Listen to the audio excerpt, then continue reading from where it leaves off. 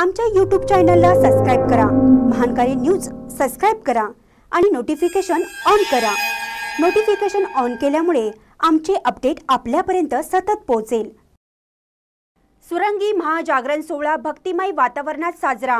शेकडो भाविकांनी घेतला सुरंगी दर्शनाचा लाभ। चिकोडी तालुक्यातील बेडकियाळ येथील ग्रामदैवत कल्याण सिद्धेश्वराचा ऐतिहासिक दसरा महोत्सवाची सांगता करण्यात आली।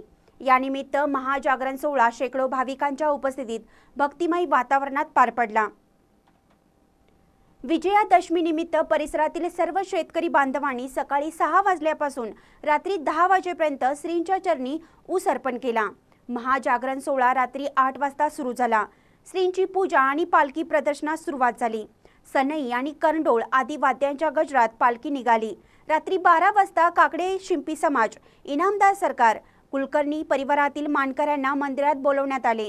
त्यानंतर सुरंगी घराकडे 12 दिवटी मानकरी आणि पुजाऱ्यांनी सुरंगी महाराजांना घेऊन सुरंगी पेढ आणण्यास रवाना झाले।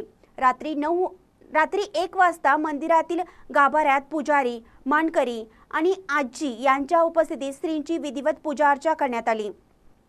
नंतर पालखी मानकऱ्यांनी महाआरतीसह महाजागरणाची पहिली प्रदक्षिणा पालखी कट्ट्यावरून सुरू केली। याप्रमाणे 5 पालखी प्रदक्षिणा घालण्यात आल्या। रात्री 1:45 वाजता सुरंगी मंडपात सुरंगी पेढ जाळण्यात आली।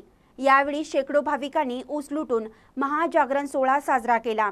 यावेळी साखर, खवा, पेढा आदीचा नैवेद्य दाखवण्यात आला।